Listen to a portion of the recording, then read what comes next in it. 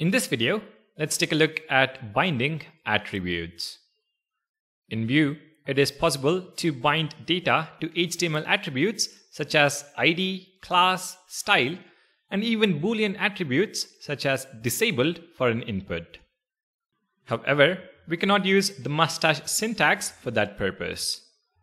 Instead, Vue provides another directive, namely the vbind directive. Let's take a look at an example. I'm going to add a new data property. Let's call it heading ID, which is equal to the string heading. Now we can bind this property to an HTML elements ID property. So in the template, I'm going to add an h2 tag with the text as heading, and on the element we use the vbind directive and bind to the ID attribute the property heading ID. Let's save the file and head to the browser. You can see the heading element being displayed. If you inspect the element, you can see that the ID is in fact heading.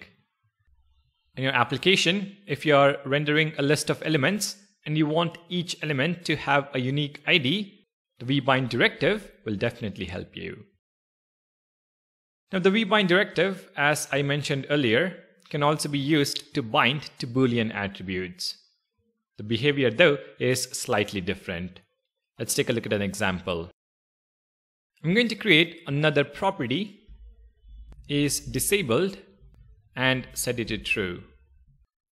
Now we can create a button and set the disabled attribute equal to the isDisabled property.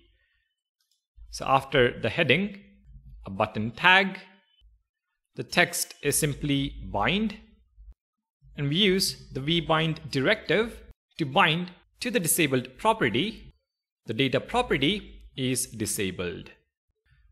Save the file and head to the browser, and you can see that the button is in fact disabled. If you inspect the element, the disabled attribute is present. If I now go back to VS Code, change is disabled to false, you can see that the button is no longer disabled. But if you inspect the element, you can see that there is no disabled attribute.